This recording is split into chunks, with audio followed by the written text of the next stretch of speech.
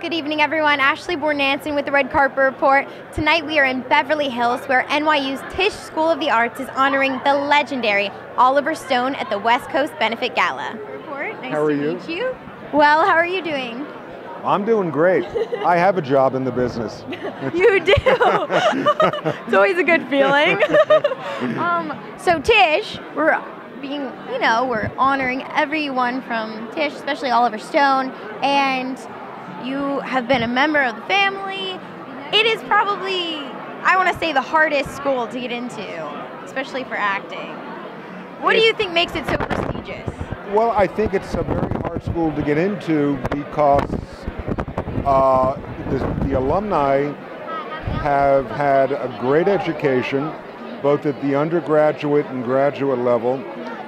The professors, the associate professors, the entire faculty, under the great leadership and guidance of Dean Campbell, are training these students who are really going to get a degree, and with their degree, it's very, very important.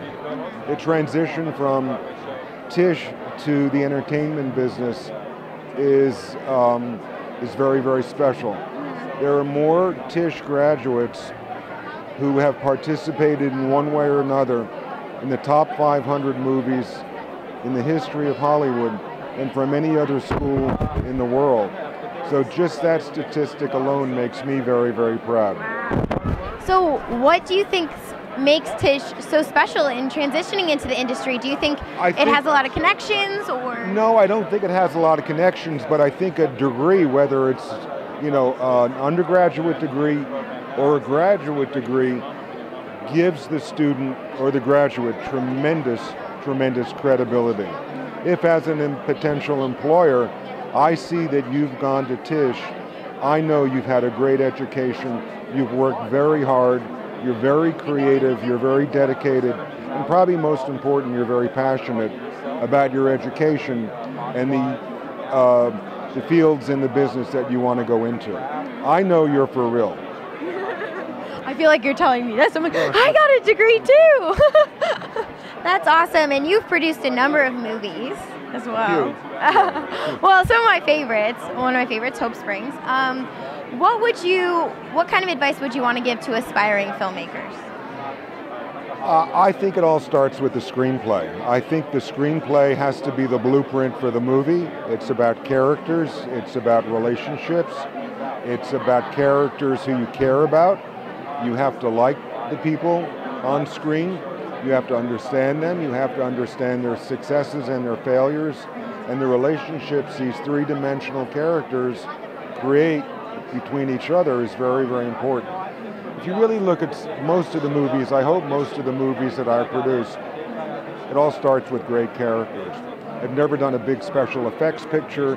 I've never produced, a big period piece with thousands of extras. They've all really been character-driven and character-based. So for me and my partners, it all starts with the script. Do you have your actors in mind ahead of time? Very rarely. There's been a couple of exceptions. In the case of Pursuit of Happiness, we knew that we were writing that specifically for Will Smith.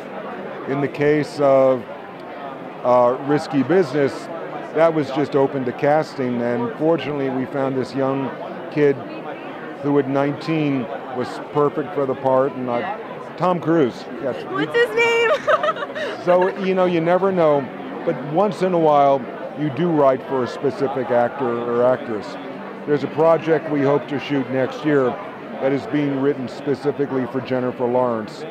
And she's committed to the picture, so the writer knows she is the lead in that movie. Do you have a title for it yet?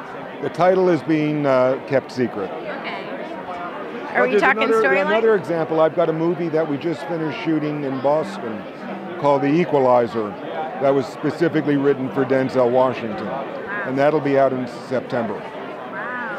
So what has kept your spirit throughout the industry? How do you think you've been able to have such success after success? Very simply stated, I love what I do. I love it as much today as I did when I started work at Columbia Pictures on November 5th, 1971. So almost 42 years later, I still have the same passion, the same love of the business, and the same energy that I did 42 years ago to be involved in great movies. Thank you so much. I think that's the key. Thanks for watching the Red Carpet Report. If you like this video, be sure to like it. For more interviews, subscribe, and leave me a comment below telling me what's your favorite Oliver Stone movie. The show is starting, so that's my cue.